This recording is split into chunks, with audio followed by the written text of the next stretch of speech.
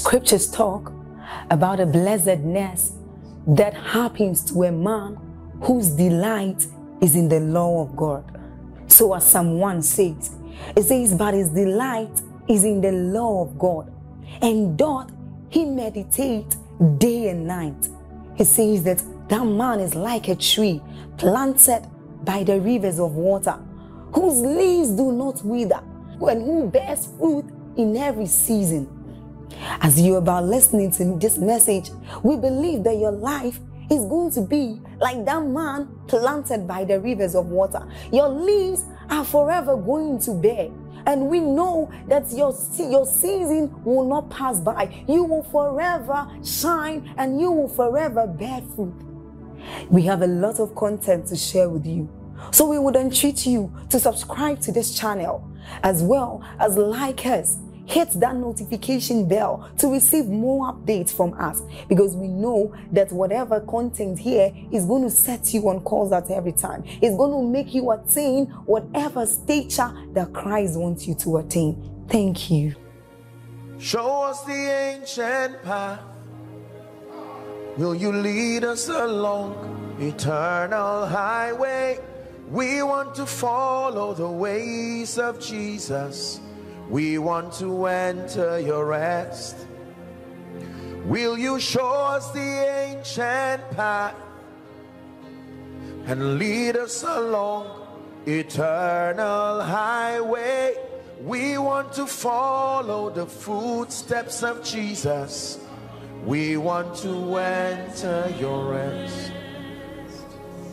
Hear me. Everything that you do in the kingdom, if you must be a visionary leader that God will trust with influence, especially in this end time, you must love people genuinely and love God genuinely. Just reduce this a little and let me say something. Please look up. You know, most times when people see me, the first thing they want is prayer for impartation of anointing. And then other people say, what have you done that makes a generation to love you so much and to listen to you? And I tell them, you have to look beyond the teachings. You have to look beyond the miracles. You have to look beyond. You cannot stage manage global influence. No. It is a product of genuine love for God. Did it not say in your Bible, and I, if I be lifted up from the earth, I will draw all men? Now watch this. Watch this. When you love Jesus, you will be more than willing to decrease so that he will increase. He never said to diminish. He only said to decrease. I always give an example with this stage. Look at this beautiful pulpit. Do you know the center of focus is the top of the pulpit? Is that true? That is where I am resting my Bible. But it's impossible to look at this and not look at what is carrying it. That is how influence is. If your life is about projecting and revealing Jesus, the focus becomes Jesus. But there will always be a space for a generation to see the one who lifts him. We saw both Jesus and the cross that carried him. Two of them today. We respect the one that died, and we also respect the cross that carried the one that died. The reason why the world cannot look at you is because you are about building your own empire using men. You are about proving a point to everybody that I'm not a failure using men. It may be a sincere desire, but I'm teaching you superior kingdom leadership.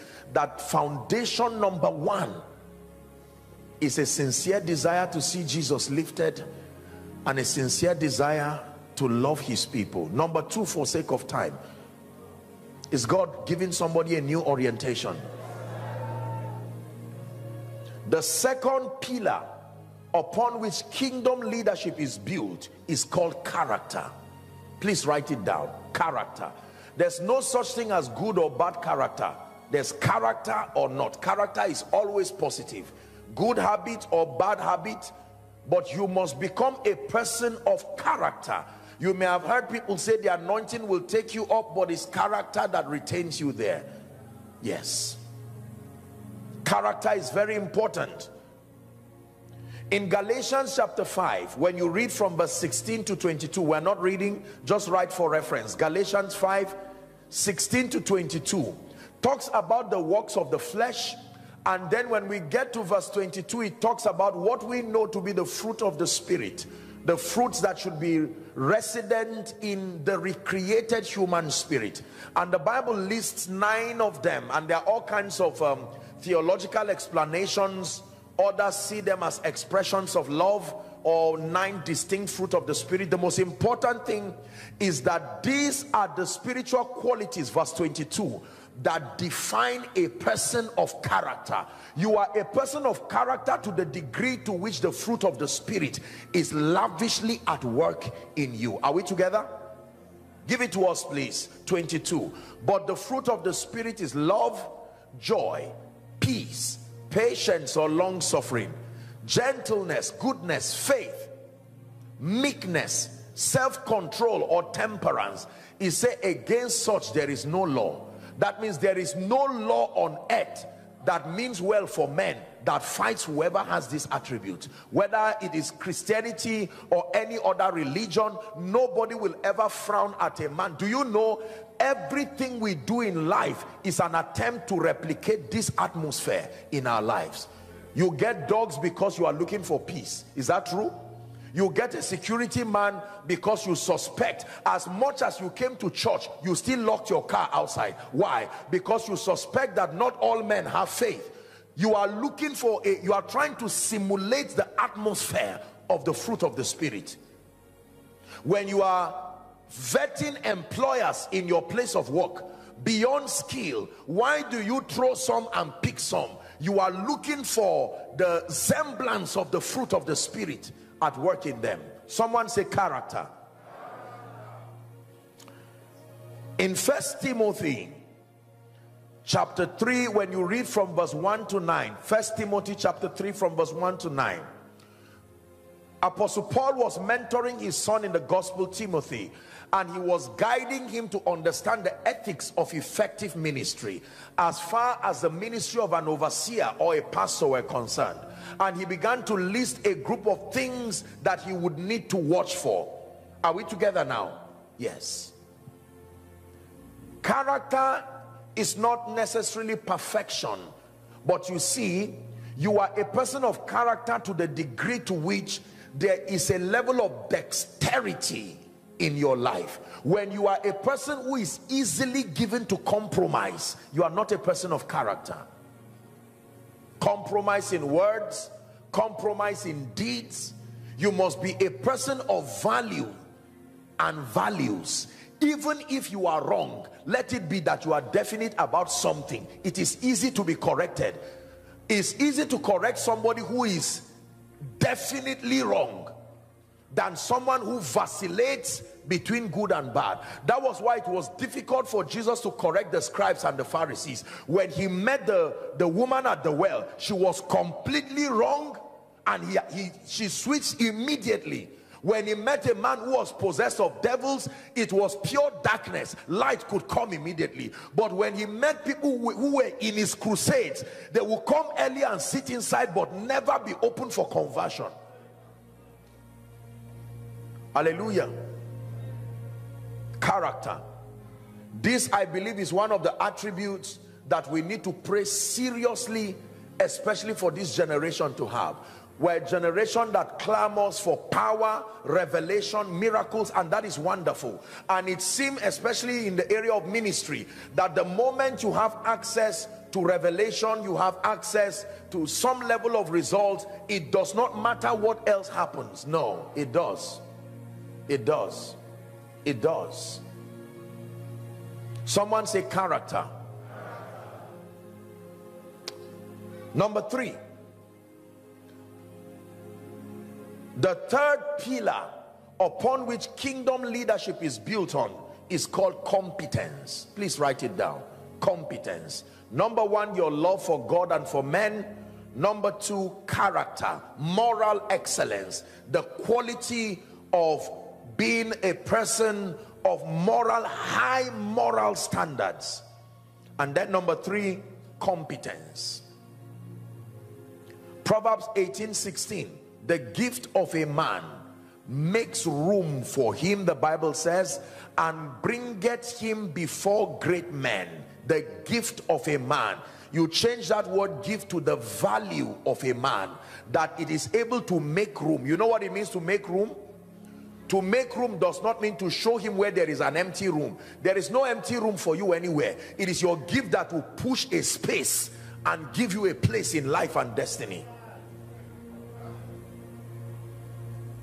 There are no empty lands, not even in the Bible. There are giants in every land, even if it is your own. It will take something from you to dislodge, displace, and create a place for yourself. Please hear me, believers.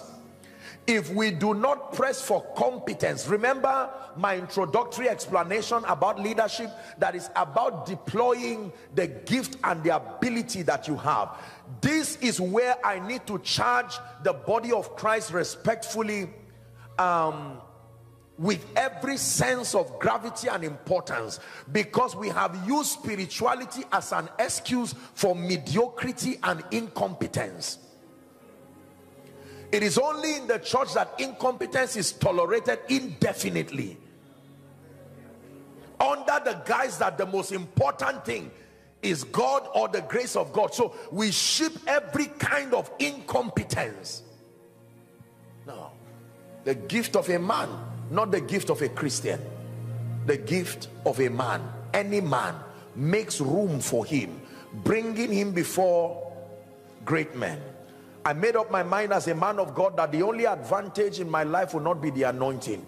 I should be able to communicate with non-Christians in an intelligent way, exporting kingdom values within a context that can lead to transformation, even national transformation. If you're a man of God here, let me charge you and encourage you. The pulpit is your constituency, but not your only point of influence. If you can only be heard by Christians, you are not really valuable. If your audience are only Christians, you are not valuable. A Muslim should be able to listen to you, and even though he may not accept your Jesus, he cannot deny the dexterity of your thoughts, the applicability of the principles that you are bringing. This is what will give you an upper hand. Are we learning? Yes, the Bible says, buy the truth and sell it not. Believers, in the name of Jesus, let the spirit of laziness leave our lives forever. You are a man of God here, obtain grace from God and go and do your homework. Let's stop bringing shame and reproach to God through incompetence. No. Be sound in doctrine, walk upon yourself, communicate the truth with intelligence. Let people be able to listen to you, and let their staying under your influence be worth their time. Let people not frown while they are listening to you and say, I wasted my time, I would have been sleeping instead of coming to you. Are not giving life applicable truths. This is also true for a CEO. When you, classically speaking, there are different levels of leadership. You see, the least of them that we know, professionally speaking, is positional leadership. That means the loyalty of the people to you is simply because they appointed you there. They really don't like you, they don't love you, they are not loyal to you. It's just because they have to make do with that appointment. You must transit through knowledge. People should love you for who you are beyond the office you occupy. Is the reason why we are obsessed about offices. I am Apostle Joshua Selman, because once you remove that Apostle Joshua Selman, has no value among people. No, shouldn't be. When you say Jesus, when you say Messiah, when you say Christ, any of his names carry value.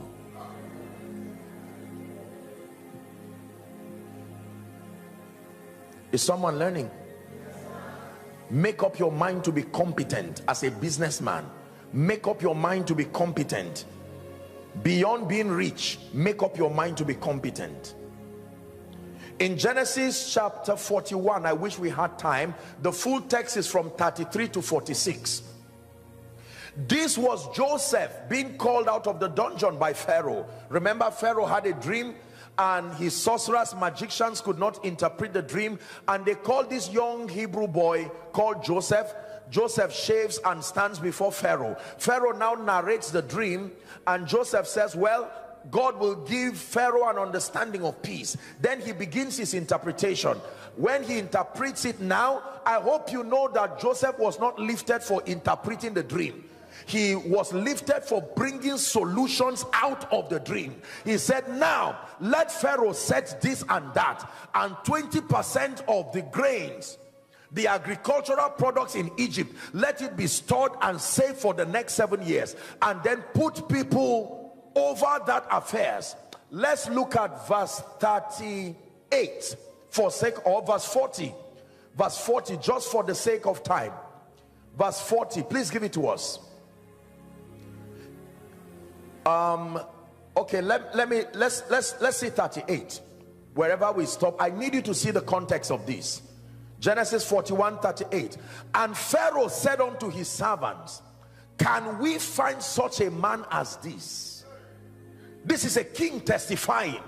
This is what competence does. Do you know that when you are really competent, it will veto where you are coming from? When people begin to say, where are you from? It's because there is a level of incompetence that makes it necessary to find out where you are coming from. There is a level of value that can veto your background. You are too important to be ignored.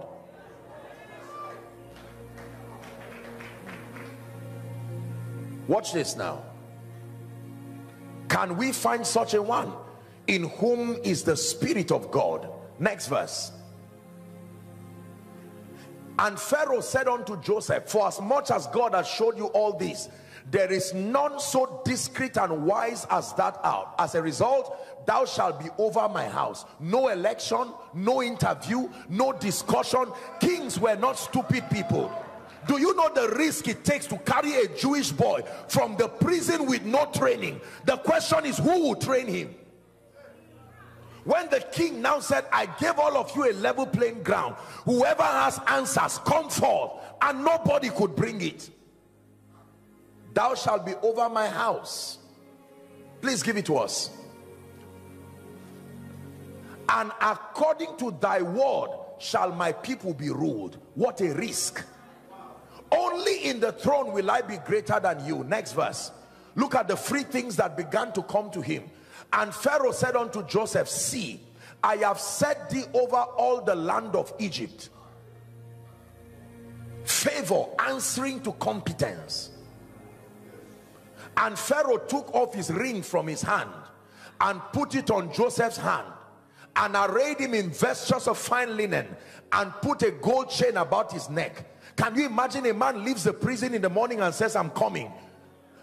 I'm sure the prison warder said, make sure you return later. And the boy smiled and said, you do not know who is leaving that prison. I can imagine the man who was shaving Joseph to go and meet Pharaoh. Oh dear.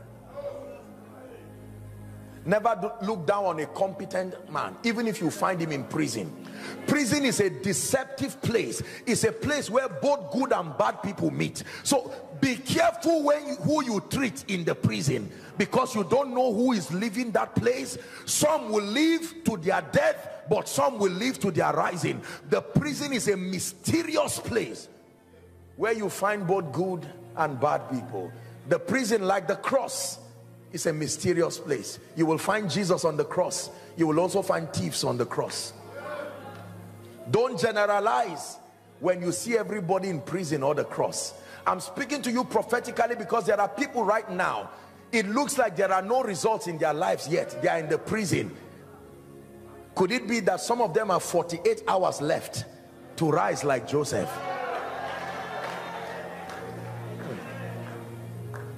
Is God giving you wisdom? Let's finish that scripture.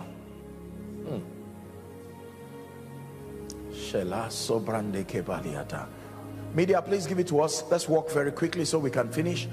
And the Bible says, and he made him to ride in the second chariot which he had, and they cried before him, bowed the knee, and made him the ruler over all the land of Egypt. Let's just finish it. And Pharaoh said unto Joseph, I am Pharaoh, and without thee shall no man lift up his hand or foot in the land of Egypt.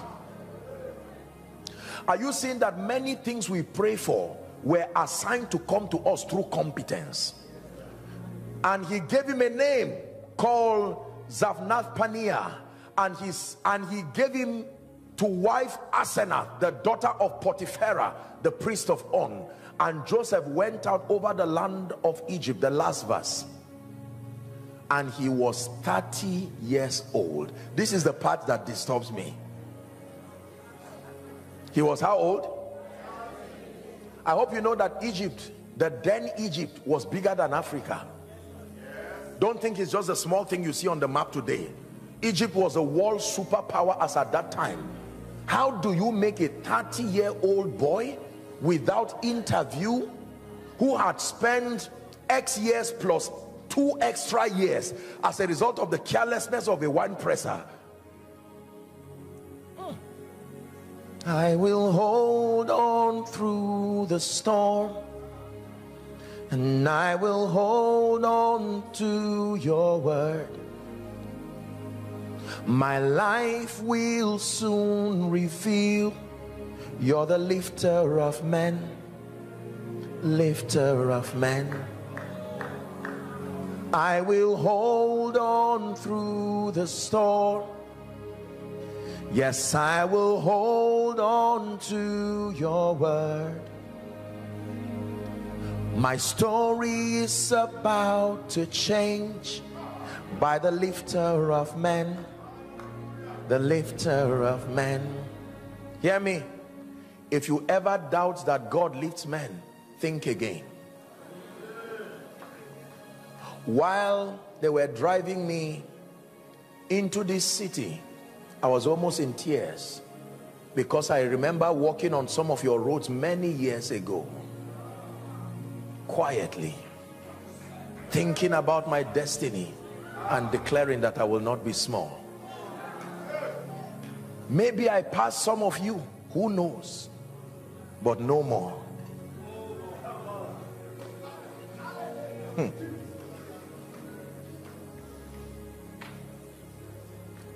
If you are trying to do a tour of Port Harcourt for me, you may be wasting your time. This is not a place of ignorance. There was a time it was once home, but you may never know. That's exactly what happens when you do not rise. You will remain an activity that passes with time. Listen to me. I want somebody to make a covenant with his destiny today, that incompetence must live my life. Must live my life. Apostle, I can cook. Can kings call you to cook for them? Listen, you only stop in your journey to competence when you get to the palace. If you are not yet in the palace, don't flatter yourself. Keep moving. Keep moving. Apostle, I'm a man of God. Until the day that the nations call you and acknowledge Jesus risen in your life, don't stop. I'm a businessman. I'm a CEO. With how much? I have 100 million in there. Can you give it to the work of God and sleep sound? If you cannot, you are not yet there. Don't say I'm a rich man. There's a lot of early arrival mentality that is killing so many people, and I say this with a heart of love. Many times people look at me and say, Apostle, what are you studying again? What are you praying again? I'm almost tempted to say, get thee behind me, Satan. Compared to where he's taking us, we are just a step out of the cave. Until we bring nations to the cross in one day, we are not yet there. I told you, be careful who claps for you. Some of you, too many mediocres have clapped for you too early for doing nothing, and it has put you in a position where you are comparing yourself with people who have not even started anything. No, sir. Is God speaking to someone? We'll find somewhere to pray. But listen to me. You want to be a leader indeed. Nobody will follow an incompetent person. Pastor, members will not come because you invited them. They will come because they are comfortable sitting under the leadership of an intelligent, spiritual, composed, disciplined, enlightened pastor that adds value perpetually to them. A wealthy man will not leave his house and make a fool of himself and come and sit down under your atmosphere for 3-4 hours, wasting his time listening to disjointed, irrelevant information that is an insult to his pedigree. No, there is a kind of light that brings kings. The Bible says Gentiles will come to your light, but kings don't come to your light. They come to the brightness of your rising.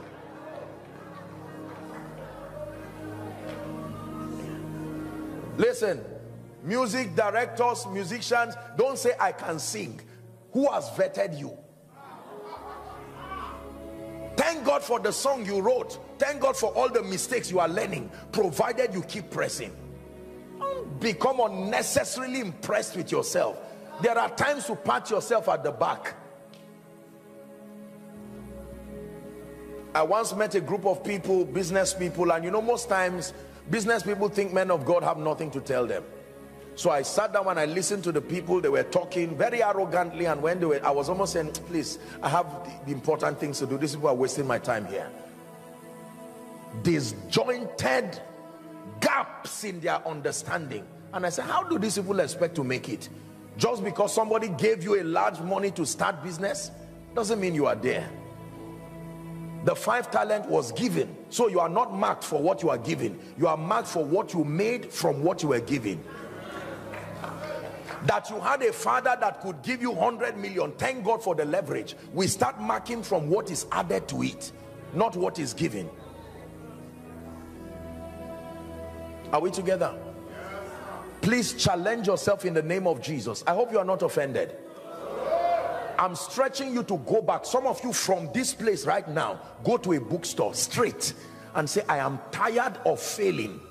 Love everybody but follow people with results. Don't waste your time. Shorten your journey by gathering information you don't have to throw out again through incompetence.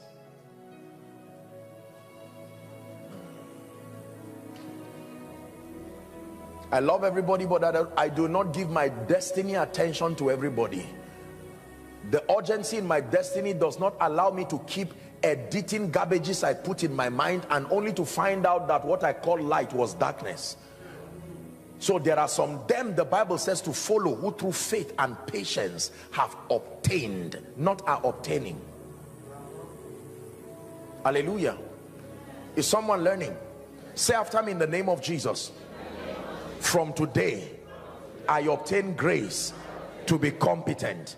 Say, in the name of Jesus, my world will see the glory of God that rises from within me. Amen. God has called you to be a prophet over the nations. Stay with God. Do your homework. Let something from heaven come upon your life. And when you stand up, competition is only necessary to people who are at a level, an average level. You see, you don't queue in the air. You only have traffic on the ground.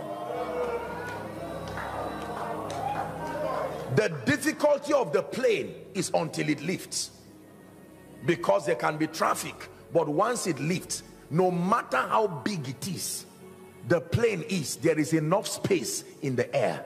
So a competitive mentality is already an indication that you are surrounding yourself around a sphere with too many mediocres. I will soar with you above the clouds.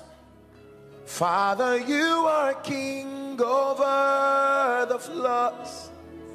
And I will be still and know you are God.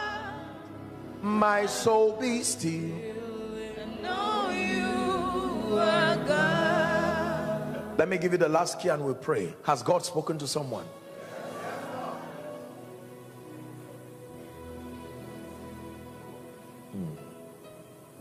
I challenged myself years ago, and I still do, that I will never settle.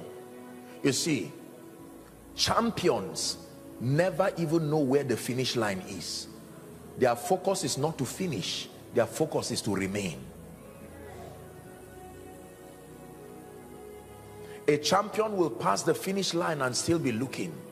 This one thing I do, he says, forgetting the things that are behind, I press. This was the greatest, one of the greatest apostles, wrote 2/3 of the New Testament, and yet at the end of his life, he still continued to advocate his press. Hallelujah. Let's do a quick recap. Number one, the first pillar upon which kingdom leadership rests on is your love for God and for people. Did you get that? Number two is character. Number three, competence. Now number four, service. The last pillar upon which kingdom leadership rests on is service. Luke 22, please, from verse 25, we're reading down to 27. Jesus was contrasting the world's way of leadership as opposed to the kingdom's way. Let's hear what he had to say. And he said unto them, the king of the Gentiles exercise lordship over them, and they that exercise authority over them are called benefactors. He said, but ye shall not be so, but he that is greatest among you must prove his greatness by being as the younger, and he that is chief as he that doth serve. For whether is greater, he that sitteth at meat or he that serveth? Is it not he that sitteth at the meal? He said, but I am among you, Jesus is speaking, not as one that rules, even though I am Lord, but as far as leadership is concerned, I am among you as he that serveth. Can I tell you this? The purpose of authority is service. If you cannot serve with the influence and the authority that God gives you, then you are not relevant as far as his program is concerned. The temptation is there to use your influence to subjugate people.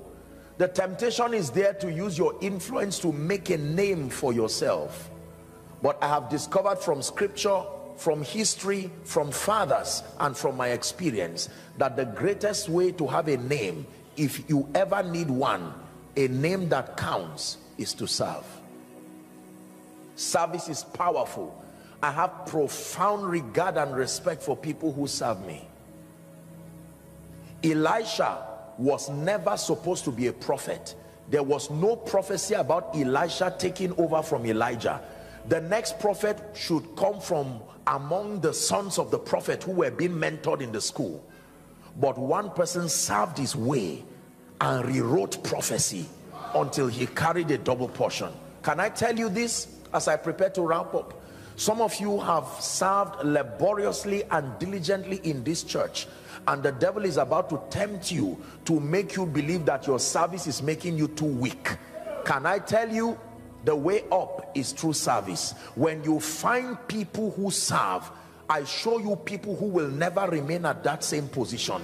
The justice system of God will not allow you to remain at that same position. In fact, run away from a leader who does not have a track record of service. Authentic leadership comes as a reward for effective service.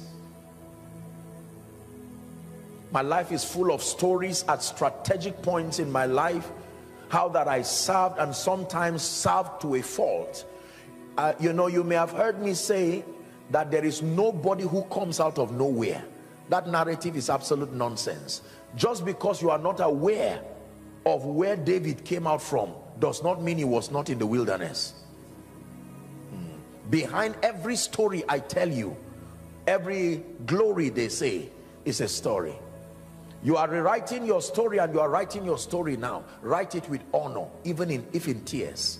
Write it with honor, because someday what looks like a scar in your hand will become the symbol of honor. The hymn writer says, so I cherish the old rugged cross till my burdens at last I lay down. I will cling to the old rugged cross. Here's the part I love. And exchange it someday for a crown. So what is making you cry today is currency. You will soon exchange it for honor tomorrow. A day will come, a clarion call will be made at the table of greatness, but a certain scar requirement will be the qualification to be seated there. And if you do not have that scar through service, you cannot be given room among the great. Today when you go to heaven, you don't just use crowns to know Jesus, because the elders too have crowns. All you need to do is tell everybody in heaven to lift up their hands. The one who has what was once a symbol of shame, the one who bled, the same hand that once brought shame is the hand today that holds the scepter of honor. I don't know who I'm speaking to, but your service is giving you permission to levels you are not even ready. Young lady, many people are looking at you and saying, leave these church people, you will serve church and die here for nothing. You better resist the temptation of Satan to abort a glorious destiny that is still in formation. Nothing is excellent while it is still forming. As women who cook, when you look at the pot, ask our wonderful women here, mothers and wives, when you are in the kitchen, sometimes it looks messy, and yet that is what we are waiting for to eat. When you see the food while it's there, you are cutting, you are doing this, the same meat you salivate over, if you see it in a raw form, you may not eat it again. Just because God is making you, don't allow naysayers and ignorant people to abort something that is still in process. Anybody who sees you and say you don't look like it, say God is still working. La shalaka parakusia is still working. Where is the husband you said you will get for serving in church? You better use common sense. Tell them God is still working. After working for many years, it will be an insult for God to just give you a man. God will give you a nation in a man. Believe me, help them please. I know what I'm saying. My life is a testimony. God does not pay people every day, but the day your reward comes, he will carry a man's lifetime and give you in a moment. Hello. Scriptures exhort us from the book of Proverbs. It says, my son, attend to my sayings, incline thy ears to my words, let them not depart from thy eyes, and keep them in the midst of thee. As you have listened to this message, we believe that you are going to reap the blessings thereof if you attend to these words as well. That you will keep these words in the midst of your heart. That no matter the circumstance, your eyes are going to be fixed on these words. And as you have been blessed, we will tell you to share this message. Be an evangelist by sharing to others to be blessed.